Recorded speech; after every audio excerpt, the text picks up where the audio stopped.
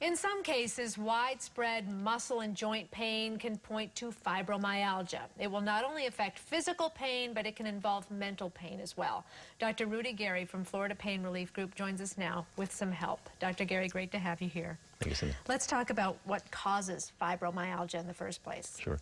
So fibromyalgia, we're not really sure the exact causes of it, but here's what we do know. So if you break down the words fibromyalgia, fibro means fibrous, and myalgia means muscle, inflammation of the muscles. What we know is that it tends to affect predominantly women. We're not really sure why it does, but it does. And it involves a process whereby your fibrous tissues and your muscles combine to cause inflammation, and it can be very debilitating in a lot of people. There's different things that can be done. We know what can help. For example, we know what makes it worse is usually stress, tension. So the treatment for that is relaxation, techniques to lower that threshold. Is this really common among a lot of women in particular that you see? Yes, it's a very common, we have a lot of patients with fibromyalgia, and the way that we treat them is comprehensively, and that involves relaxation techniques, physical therapy. Sometimes we do these things called trigger point injections, and trigger points are actually like little muscle spasms that can develop in patients with fibromyalgia that are throughout your body. It's a very simple technique. We just go in there with a very small needle and break out those little trigger points.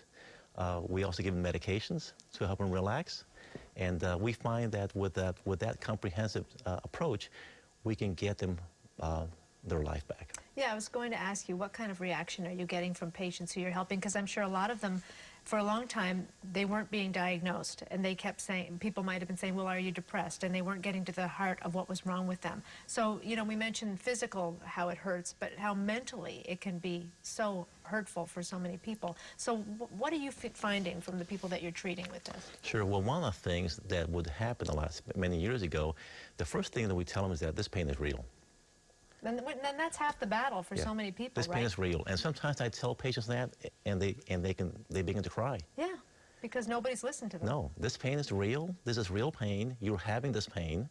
It's not just in your head that you're feeling this. But the good thing is we can help you with this, and that it's almost as it's like tons of weights off their shoulder that somebody understands what they have, and that we can do something about it.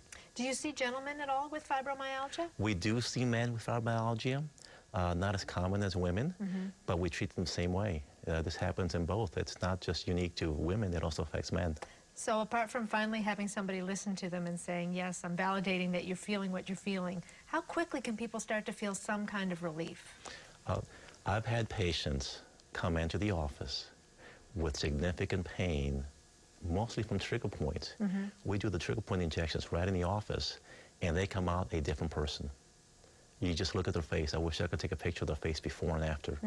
So it can be immediate, but that's just the immediate treatment of the trigger points. We then go more comprehensive with everything else to make it more long-term. Well, I know this is a really encouraging news for a lot of people that are watching right now, because fibromyalgia does affect a lot of people, and they're looking for help. Dr. Gari, thank you very much for joining us today.